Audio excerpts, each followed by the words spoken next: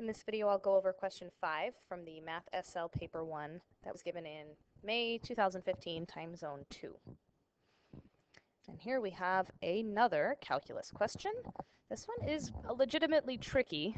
It's an extension from calculus back to algebra, and it has this part B, where we have to generalize what we've done in part A, and so we kind of need to get part A right in order for us to have a hope of figuring out part B.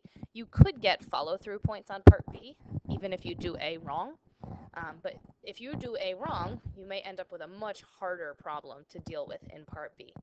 So let's try to get part A right. Part A asks us to find f prime of x, which means the derivative, f double prime of x, which means the second derivative, and then this funny notation of f3x, which is indeed the third derivative. And then if there was a 4, they're the fourth derivative, and if there's a 5, they're the fifth derivative. So after prime and double prime, they switch over to just using an index like 3, 4, 5. When it's in the function like that between the f and the x, it means a derivative, not a power. So first we can find f prime of x.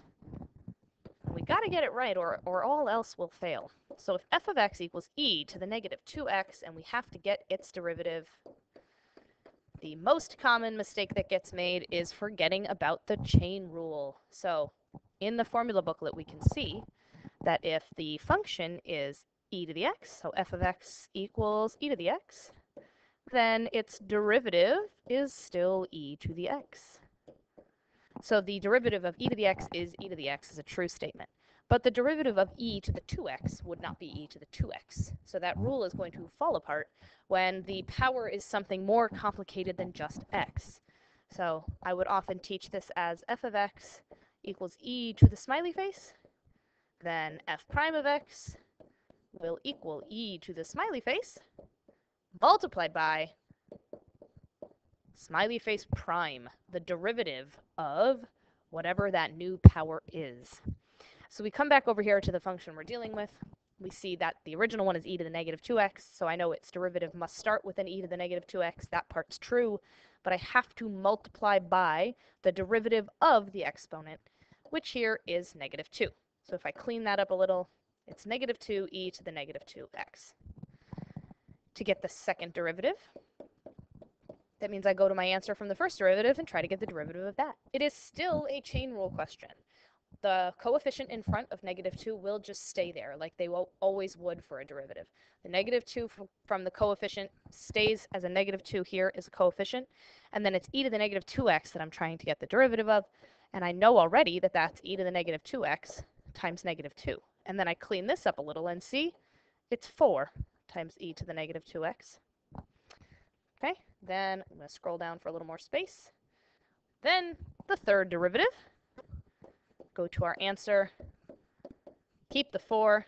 I know the derivative of e to the negative 2x is e to the negative 2x times negative 2. You can see what's happening is that each time I'm just multiplying by a new negative 2. So these are my 3 first, second, and third derivatives, and each one of them is worth a point. So you either get them all right if you caught the chain rule and applied it correctly, or you get none of them right if you miss the chain rule and lose all 3 of the points.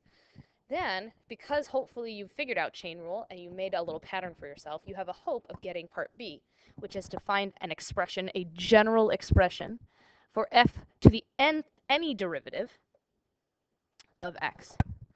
So we basically have to see how does this number, right here, the number of the derivative you're trying to find, tell you what the derivative of this function is going to be. It seems like every single one of these functions has the e to the negative 2x in it. No matter what derivative it is, it's going to have that e to the negative 2x in it. The only thing that's changing then, as the number of the derivative changes from the first to the second to the third derivative, what's changing is the coefficient. Negative 2, 4, negative 8. We can anticipate what's going to be next is 16. Each time we're multiplying it by a 2, and our signs are alternating.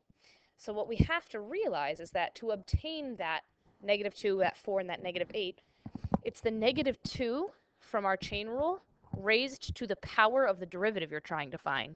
So here, to the first power. Here, it was negative 2 to the second power, because it would have been negative 2 from the first derivative times a new negative 2 from the second derivative.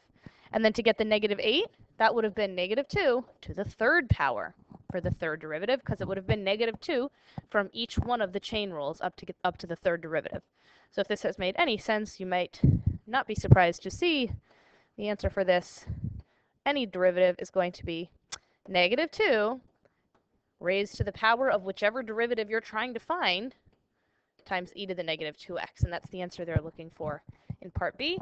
Or they also would have accepted -1 to the nth power to show that you're alternating signs, and then 2 to the nth, no, just 2.